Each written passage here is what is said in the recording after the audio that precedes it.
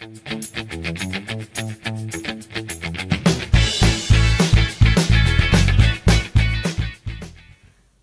everyone! Look here. I have some numbers. Do you know what these numbers are? They are a date. And not just any date.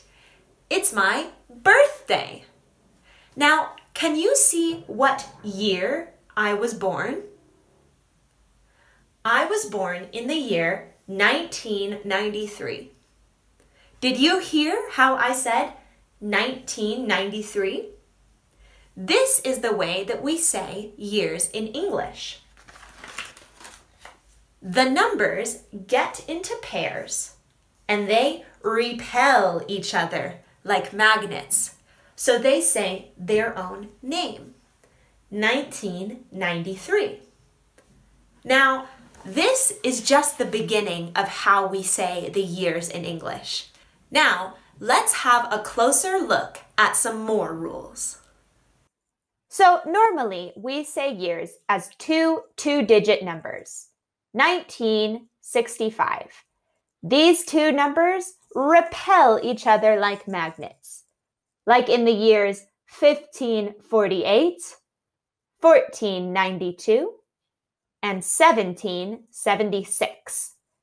But things get a little bit more complicated when we add zeros into the years. For years with 1 0, we say O, like in 1908, or 1609, 1502, or 1209.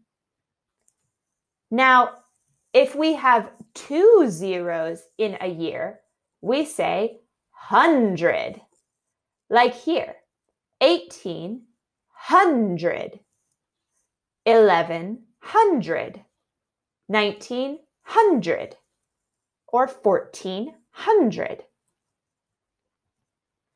Now, in recent years, we have two options. We can say it like we normally do, 2010. Or some people prefer a long form, 2010. Both are good and correct.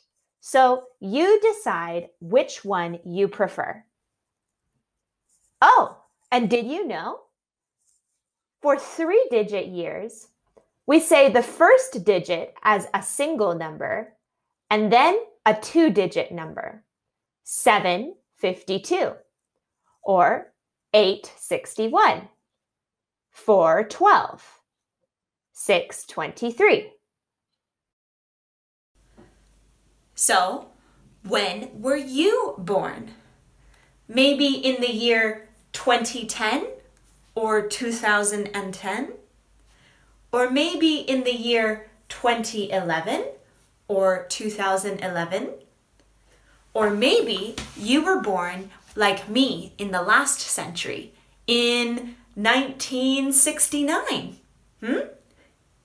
So now we are finished talking about the rules of how to say the years in English.